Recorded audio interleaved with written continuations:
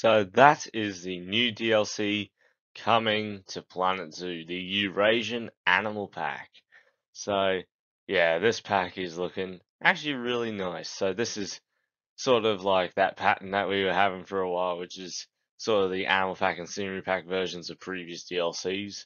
So like this is the Animal Pack version of the Europe pack, and previous packs like Arid was like the African Animal Pack, Tropical Pack was like the Southeast Asia Scenery Pack, despite having African and South American animals. But looking at this pack is looking pretty solid. Now I'm gonna provide my honest thoughts here. I actually think this pack is it hasn't taken opportunities away for DLCs like some others have. It's sort of like allowed others to still occur. So this one hasn't taken too many Highlands animals. So hypothetically speaking, a Highlands pack can still happen. The only Highlands animals that I can see in this pack are the Wolverine and the Sichuan Takin. So yeah, don't lose all hope on the Mountain DLC. Like that can still happen, definitely, for sure. So when that will happen, I have no idea, but it still has a possibility. So yeah, let's dive into the animals, shall we? So our first slide shows off. Well, I say slide. The first image shows off guests walking down the path, and in the background you can see one of the new animals, the Mute Swan. So Mute Swans get that name due to their largely quiet nature, and they are one of the most iconic waterfowl of all of Europe. Common sights on lakes and ponds, and yeah, that is our first waterfowl, so that is a big deal. So we have not gotten many waterfowl outside of flamingos, storks. Actually, we haven't got any storks, but flamingos, cranes, and seabirds like penguins. And so the mute swan has paved the way now for animals like ducks, pelicans, grebes, potentially even cormorants. All these waterfowl species that have like the short legs, they have the ability to come into the game now. So if it happens, maybe at the start of next year we'll get the coastal DLC, fingers crossed, and we might get a pelican.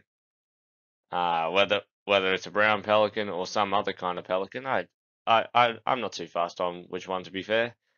I mean, people want the great white pelican the most. However, they're more of a wetland species than a coastal. So don't know how that would happen. But the mute swan here apparently will have the animations where it dunks its head, spreads its wings, all those classic behaviors that, who knows, maybe you have seen a mute swan exhibit in real life. I've never seen a mute swan personally. I have experienced its cousin, the black swan that lives here in Australia, and they are quite fearsome. I'll tell you that. And yeah, I'm excited for this guy. I know a lot of people are a bit excited for this. I am a bit late to the Eurasia party, so yeah, I'm excited for this guy. Our next animal is the Wild Boar, as Australians like to call it, the feral pig, as they have a very widespread feral population here. But they're also a classic European animal and will make a fine addition to your Eurasian parks. The baby looks really cute. Love how the male is looking, and in the trailer you also saw it. The female, or the sow, I should say hog, sow, piglet. There we go. All the correct terminology. So the female looks good. Okay, the sow looks good. Hog looks good. Piglet looks good. It's a really good looking animal. I love the detail in the fur and the tusks. It's looking beautiful. Our next animal is one of the most surprising additions, but also one of the most welcome additions, is the Wisent, or the European bison as it's also referred to. These are absolute powerhouses of the European continent and have a great conservation story where I think it was Poland, they managed to save the European bison from extinction and have had reintroduction efforts across Europe, and I think the most recent one was actually into the UK. So if you're living in the UK, there are now wild European bison in a reserve. So you may be able to go see them yourself. And yeah, I love the detail on this guy. So it's got a lot higher quality than its cousin, the American bison. It's got longer legs too, I can see. And hanging hair, hanging hair. We can get a muskox eventually.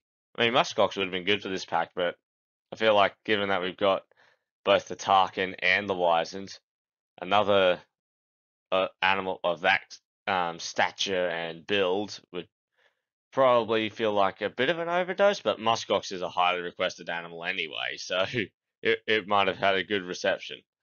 But I love how the Wisent looks here. It's absolutely beautiful. I really like it. Another animal that is looking absolutely beautiful is the Wolverine, the largest land-dwelling mustelid in the world that lives on 3 continents, North America, Europe, and Asia. And it is able to climb, so it's got its own unique rig and is looking absolutely stellar. I love the fur textures, the pattern on the chest, and yeah, it looks like a Wolverine to me. So this was the #1 spot after the Tasmanian Devil. We get it in the exact next pack after it. Well, is it the sequential next pack? So yeah, now Secretary Bird can take the #1 spot, and hopefully we might get that next year, or for however long Planet Zoo keeps going, because it's a money-making machine for Frontier. So given that's one of their most popular properties, I am fairly confident that they'll keep doing it, especially considering since Jurassic World Evolution went out with a bang, Planet Zoo is going to go out with a bang. So this is not the last DLC, I can assure you for that. Just remain confident. You see how confident I am about that. Today we also got revealed the Takin over on Frontier's social media channels, and my God, it's the most beautiful thing I've ever seen. It is, yeah, it's a very beautiful looking animal, part of the goat antelope family, which is making it related to animals like the muskox and the mountain goat of North America. And yeah, the babies look beautiful. The adults, of course, look magnificent. Can't wait to use these guys in a sort of highland section. And yeah, I won't be using too many of the animals in the pack, but I will certainly make an effort to do so. Takin has been on my wish list for quite some time, so and it looks to be specifically the Sichuan Takin, which is the one that most people were wanting. Golden Takin would have been cool as well, but the Sichuan is much more common, so it makes more sense to include it here. And yeah, we finally got a Takin. Moving into some of the shots from the trailer, we get a very slight glimpse at the Mute Swan. We can see the head a little bit, but we have not seen the whole animal up close yet. So hopefully within the next 7 days, 8 days, yeah, it'll be 7 days now because Tarkin's been revealed.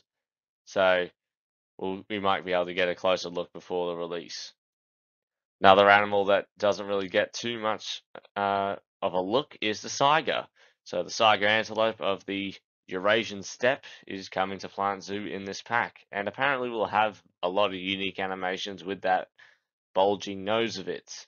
So yeah, I'm really excited to see this guy. I know they're not too common in zoos, but I am excited for the Saiga nonetheless. They are a very peculiar and highly endangered animal, and also quite ancient. I think they were actually around during the Pleistocene, so a bit of an Ice Age relic, you could say.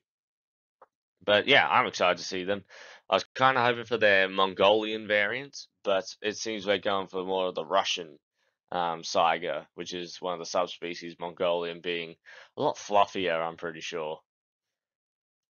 And yeah, so we haven't gotten the Sloth Bear yet, so Sloth Bear has not been revealed. And our exhibit animal, the Hermann's tortoise, our first tortoise since release.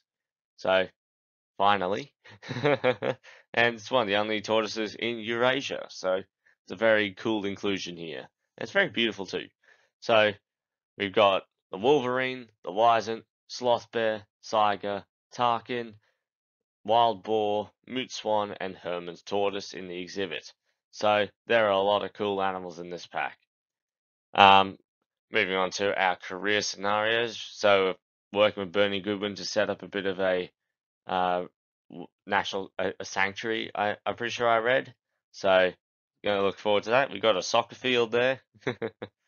And looking at the European bison, well, Wisent down below, looking absolutely beautiful. So yeah, can't wait to use this pack for completing this career scenario. Wonder what the statue will be. Probably a Wisent, but it could be different because we've already got a bison statue. So potentially a Wolverine, maybe. We'll have to see what happens. And of course, the souvenir shops being modular, you can actually change the size of them too. So that's a really cool feature. And you can change what's in them too. So that's going to be really cool to use. And I think the tigers are also getting 2 new versions. So I think it's Erythristic and what was the other one? Let me look on Steam. Uh, yeah, Erythristic and Pseudomelanistic. So if I just quickly look up what those are. So Pseudomelanistic tiger. Ah, so it's the ones with the more mottled black stripes. So the ones that sort of fuse to make it look much darker. So, and Erythristic. Oh, again, the Royal Bengal Tiger. Oh, again, the Royal Bengal Tiger. After all this time, it's finally here. It's finally here. Royal Bengal Tiger. Well, hang on. Golden Tabby, sorry. I mean, they're sort of royal, aren't they? They look majestic, though. So it's sort of like a golden tabby uh, strawberry tiger. So, yeah, that's going to be cool. Let me just look up what a Royal Bengal tiger is supposed to look like. Oh, hang on. Royal Bengal tiger is a subspecies of the Bengal tiger. Whoops. Whoopies. But, yeah, golden tabby and erythristic, or, well, pseudomelanistic tiger. So, erythristic with the ones. It's early in the morning, guys. Very early in the morning. But, yeah, let me know what your thoughts are on the Eurasia Animal Pack. I've seen a lot of people comparing it to Arid, being like having a lot of ungulates, but they are very welcome. So, fun fact, all these animals are within the top 100. So, that just says something right there. So, Wolverine was number 1, and if I just double check the wish list, I think the Wisent was the lowest at around 88 thereabouts. So yeah, Wolverine at number 1. Where is it? The Takin at 8. The Saiga at 29. Sloth Bear at 32. So Sloth Bear is the lowest of the bears, but still welcome. Wild Boar is 36. The Mute Swan, where is it? Is 52. And the Wisent is 88. Yep, there we go. So, yeah, all within the top 100 right there. So, it's a pretty fan favorite pack, if you ask me. I think a lot of European players will be very happy with these inclusions. So, yeah, if you're a European player, good on you. And a few Asian animals too. They'll really enrich some sections, like Himalayan sections and Indian sections, particularly with the Sloth Bear. But yeah, I'm excited for this pack. If you're excited, leave your thoughts down below and subscribe for more, as we will be covering this pack in the consecutive days leading up to its release, and we'll showcase it when it comes out. Lots happening this December. We've got Planet Zoo DLC, we got the Prehistoric Kingdom update. Very cool stuff happening. So, yeah, that's all from me today, and I'll see you guys in the next video. Bye-bye.